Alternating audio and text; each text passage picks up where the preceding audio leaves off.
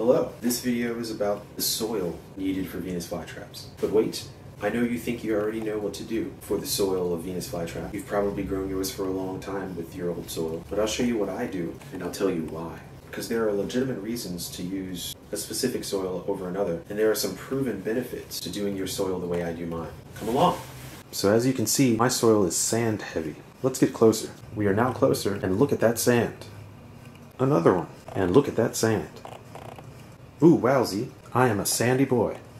The reason I use sand is because it's how Venus flytraps grow in nature. Now you might be using perlite, but the problem with perlite is it never fully mixes with the peat. You will think, oh yeah, this is what you're supposed to do, mix perlite and peat. But you've noticed if there's too much water, or the soil gets watered too much over time, or if it gets waterlogged for long enough, the perlite will float up to the surface. Therefore it's never fully mixed in with the peat. Another problematic ingredient is vermiculite. Now at first, vermiculite seems like it would work just as well, but the problem with vermiculite is it has a certain structure that attracts too much moisture to the soil, to itself. And so you'll end up with waterlogged soils that are far too wet and don't breathe enough for your flytraps. The reason I go so sandy is because the flytraps have proven that they love it. The sand allows for aeration, the roots can breathe, and because I water my plants heavily, it allows them to dry quickly too. Down here I actually have a container full of silica sand that I'm adding some peat to. What's funny is I barely put peat in my mixtures. My flytraps grow in so much sand, but it causes their traps to get huge like this one. I only put enough peat in to keep the sand from really falling out the bottom of the pot. But even then I line the bottom of my pots with dead sphagnum moss. When I tell you they love the sandy mix, they love it. Such happy girls. That's the result of a sandy mix. And of course in nature they also grow in pure sphagnum moss. Notice that sphagnum moss allows for a lot of air circulation. Sphagnum moss.